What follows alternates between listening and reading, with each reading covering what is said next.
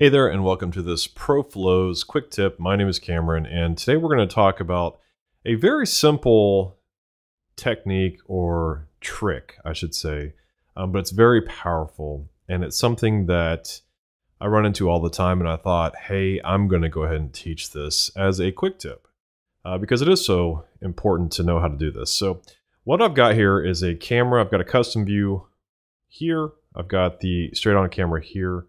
And in this custom view, you can see that I've got a logo 3D layer and I've got a background 3D layer. This is just a very simple example, but this could be anything, like any type of background plate. The logo text could be a logo, it could be another shape layer, it could be a photo, anything. It doesn't matter. The point is I want you to realize that there's two 3D layers here. And these layers, if I hit R for rotation, these layers are both rotated to the same angles of 0, 0, 0, 0, 0, 0. Now, what happens if I, for instance, take the Y rotation of the logo and I just kind of rotate it just slightly, and you can see it intersects with this background plate here.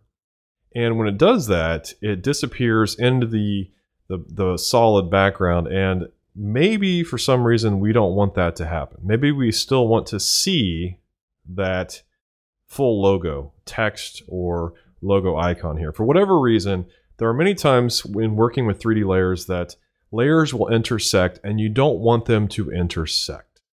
So I could do this, throw this back out, I could do this on the x-axis. Same deal here, I'm just kind of pivoting back here on the x, and you can see here, again, it's just going through the layer, they're intersecting and I don't want it to intersect. So how do you solve that easily? How you do it is you create a new adjustment layer, and the adjustment layer doesn't need to have anything on it, just a blank adjustment layer. And what you do is you drag that adjustment layer in between your two 3D layers. So logo and purple solid, I drag it between, and boom, we can see here, you can see the full logo. Even though it's intersecting here, I'm still able to see the full logo here. So this doesn't work if the adjustment layer is above or if it's below. It actually has to be between the two 3D layers that you want to get rid of the intersection.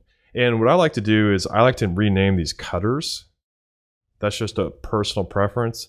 And I always lock these layers, and that tells me this adjustment layer is here to stop the intersection of these two 3D layers, and that's all it does. I don't need to add anything to it. I don't want to delete it or turn it off. I want it to be here and locked.